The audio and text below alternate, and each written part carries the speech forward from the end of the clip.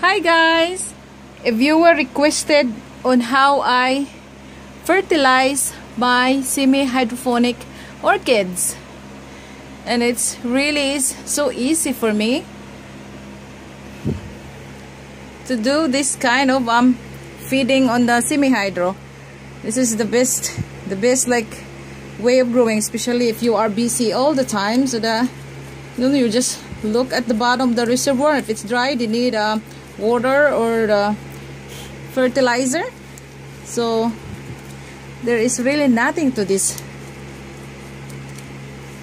So this is how I do it.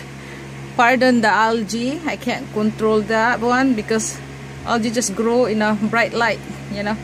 So this is how I fertilize them. Look at that. See?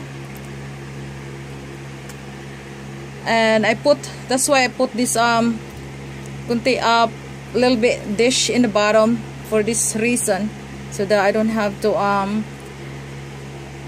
make a mess in the bottom layer of the pot, so that it doesn't contaminate the other orchid in the bottom, just in case, you know. This one I only bring them to the sink when I need to flush them. They're like just in like this in the holes. You can see the residual, maybe a calcium deposits like that, or salt deposit. What do you think? Or the deposit in there? And if they're like almost clogging right there, or they're just so many, I bring them to the sink and just flush them. Lots and lots of running water in the faucet, and then if the base get wet, I will just dry them. So or the fertilizer residual stuff that, you know, I need to clean up. But this is how I fertilize them. And what's in this what I use to fertilize them is their food is the Balance Fertilizer 2020 water soluble. So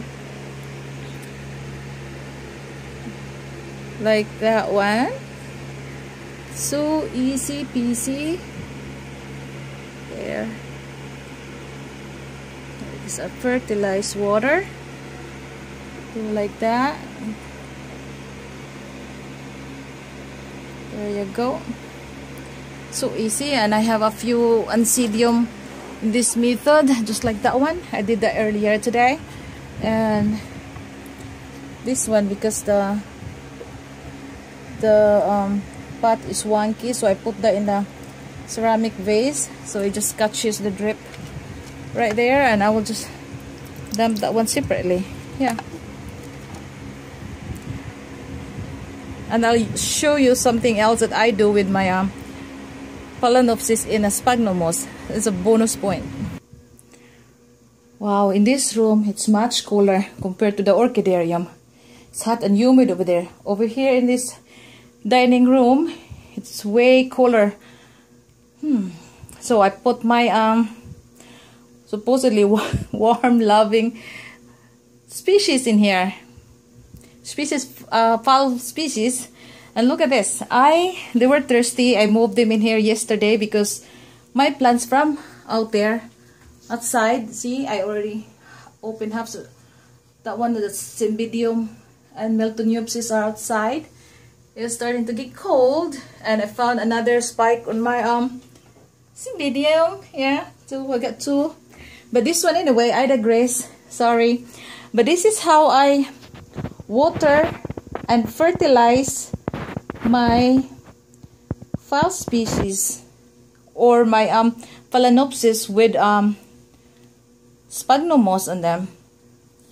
See, earlier today I had more water than this, but the sphagnum moss, the dried sphagnum moss, just wick up the water in the top, and I like the way it is because it doesn't I mean the base of the plant doesn't get wet.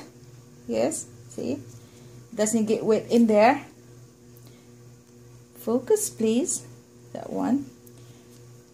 So yeah, it did just wick because of the slit I put like way down.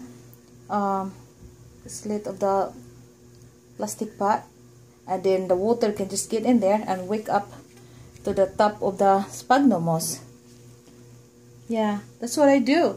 And then I have the bucket here, and I will just bring this down to the bucket and dump the water in it, and then I will bring it to the sink or outside and dump it somewhere in the grass, you know.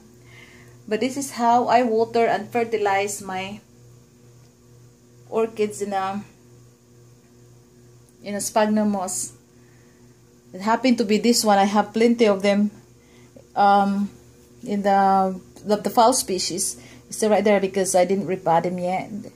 They are in the moss, but they're loosely packed there. So I kind of like this idea. I prefer this anyway so that I don't have to worry about the stem rot. Yep. Okay guys, I hope you like this. Thank you for watching. Bye.